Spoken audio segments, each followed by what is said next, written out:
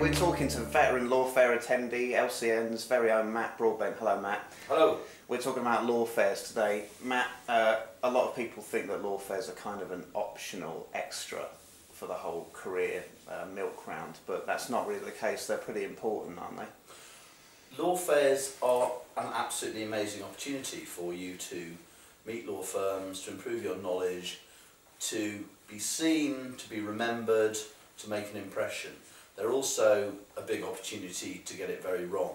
So law firms are something you need to think about in advance, something you need to prepare for, and as I said before, an opportunity to be grabbed with both hands. What's your advice for preparing for a lawfare and taking that into the actual event? Okay, well you need to know something about the firms before you approach them. The idea here is not to have your first introduction to the firm. There's lots of information about firms available on Law Careers Net and the Training Contracts and Pupillage Handbook, etc. You need to have read about those firms in advance, you need to have formed an opinion on them, you need to have devised some interesting questions, and you need to be approaching the lawfare as an opportunity to enhance your knowledge on that firm, not just to be introduced to it. Particularly if this is the year that you're a second year lawyer or a final year non-lawyer, where this is the year you're going to be making applications. If you're in earlier years, you know, perhaps there's a chance to be a little more circumspect, get a feel for the firms, but really it never hurts to prepare.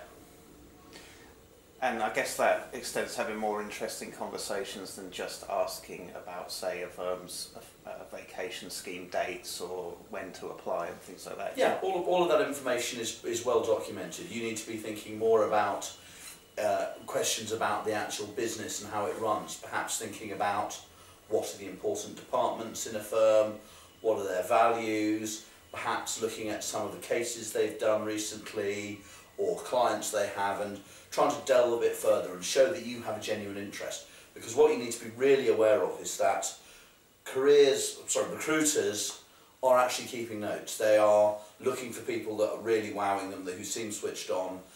They all have mechanisms for keeping records and looking out for you in future events, be it an event at the firm itself or when your application comes in. If you have hit their radar in advance, then it's going to be to the good. By the same standard, if you've already queered your pitch by being a bad lawfare attendee and asking perhaps slightly stupid or possibly even insulting questions, then you might be doing your chances an active negative chance. As you said, lawfares can also be a way to do a bit of a disservice to yourself if you make a bad impression, and we've all seen students make silly mistakes at lawfairs. What are the big mistakes to avoid? They're so obvious, really. So don't approach a stand wearing your headphones, talking on your phone, talking to your mates.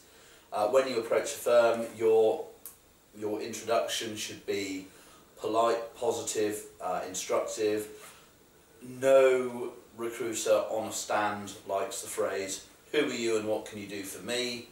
Similarly, don't go asking if they have a practice area that they may not have. You should know. If you're wanting to do personal injury, say, you should be able to work out which firms in advance have got personal injury departments. If you just come blundering up to a firm that's a major commercial lawfare and ask about personal injury, say, you're just making a fool of yourself. So there are lots of, think about what the recruiter's there for. They're there to meet you, they're there to promote their firm, they're willing to answer sensible questions. If you're asking them to answer questions that are, as I said before, well documented in the literature or easily answerable off your own back, you are wasting their time. And they're busy people and they don't appreciate you wasting their time. So if you've prepared, and this can even be, at worst, grabbing one of the directories that's available at the fair and having a quick read of what's on their entry immediately prior to coming up to them, so you've just got the basics. It's really not difficult, and we see so many people doing it wrong, so put yourself ahead of the game. Sound advice. Matt Broadbent, thanks very much for talking to us. Thank you.